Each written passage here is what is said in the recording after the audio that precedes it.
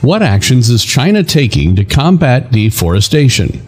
The Great Green Wall of China project began in 1978 with the goal of halting the growth of the Gobi Desert while also providing timber to the local population. The desert covers a fourth of China's area, which was quickly increasing until recently. But how did China stop the desertification and start their project on greening the Gobi Desert? To find out, do watch the video till the end. Welcome back to our channel, Circle of the Earth, where we explore everything about reforestation, desertification, and greening projects. So what are we waiting for? Let's get started.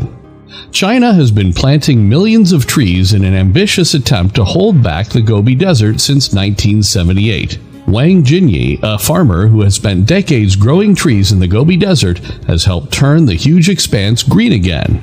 Armies of volunteers have joined the reforestation of the Gobi Desert as part of China's ambition to increase total forest coverage to 24.1% by 2023 under the state-run Green Great Wall. But it's not all black and white, though. Projects, no matter how well-intentioned, can backfire if executed incorrectly. This kind of thing can have a huge influence on local ecosystems. And on this magnitude, it's a big deal.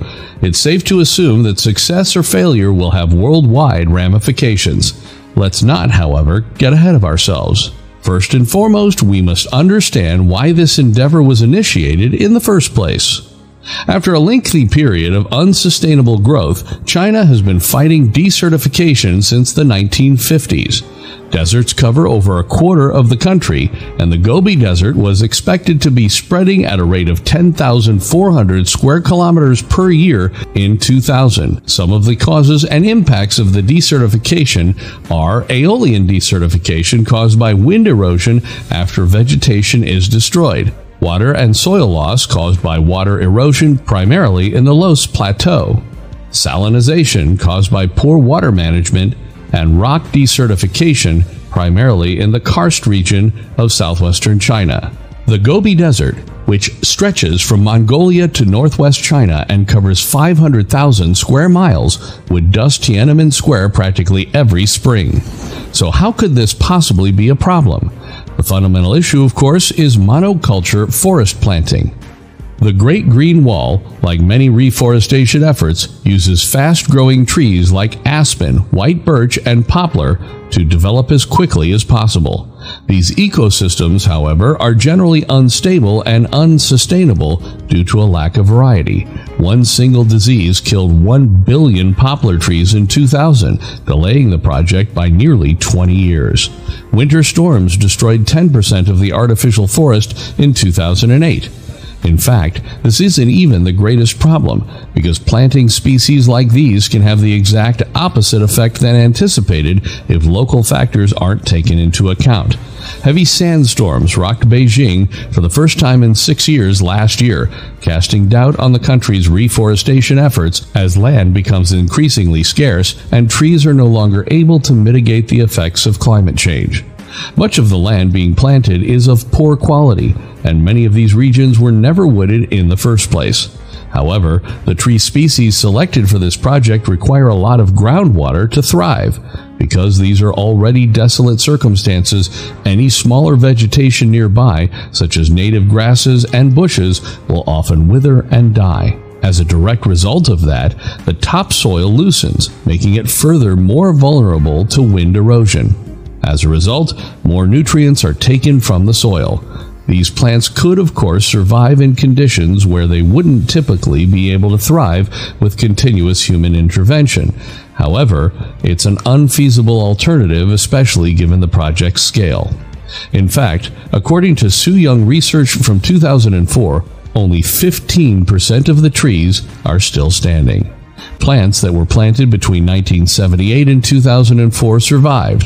What about the trees that do make it? Apart from logging, they aren't useful for much else. So, that's when the Great Green Wall project comes in.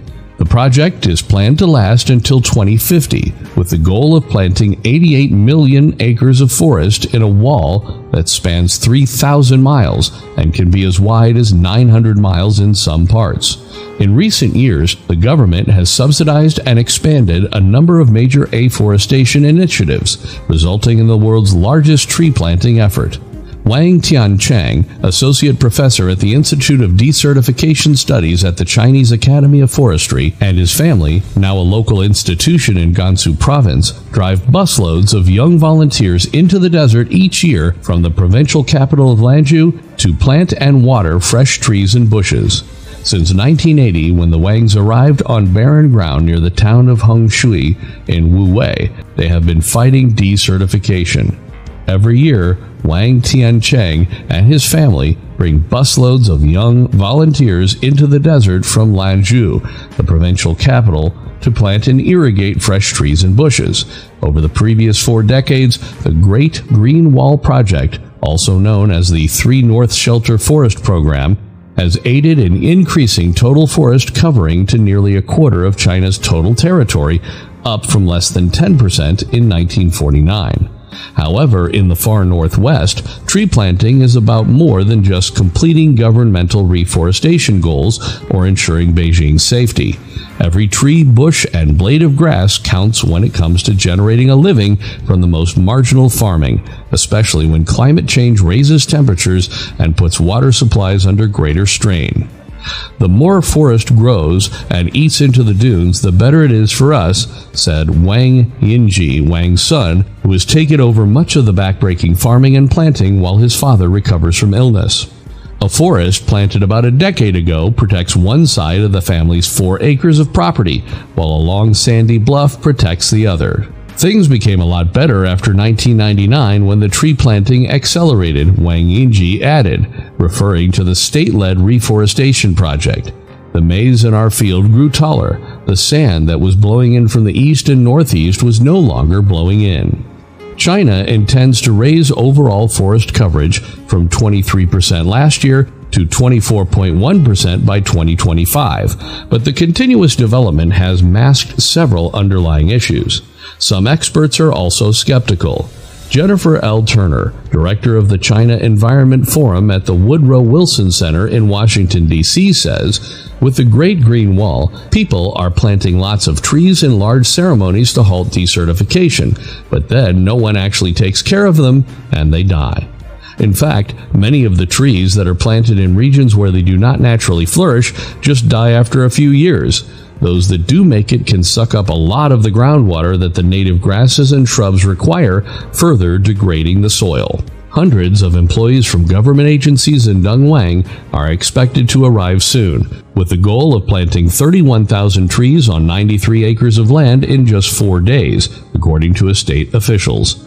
Ma of the Forest Stewardship Council said, the government and farmers should collaborate to find a means to make money while also ensuring that water levels are maintained. When financial incentives are implemented without sufficient direction and controls, there is a major risk that programs like these will exacerbate the damage already done to China's remaining old-growth forests and the biodiversity they support.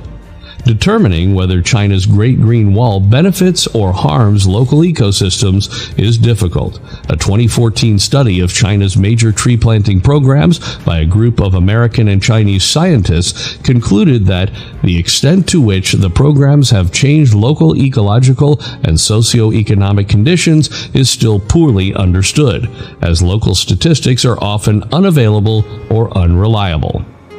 Scientists predict that desertification will worsen as the Earth's climate changes, recommending that humans refrain from intervening and give the ecosystem time to recover.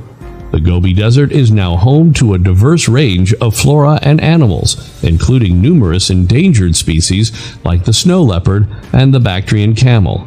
It was never the intention to try to beat the desert, but to find a way to hold it back from growing. That's all for this video. If you liked the video, please like, share, and subscribe. Don't forget to hit the bell icon to get notified on every new video from our channel. Thanks for watching.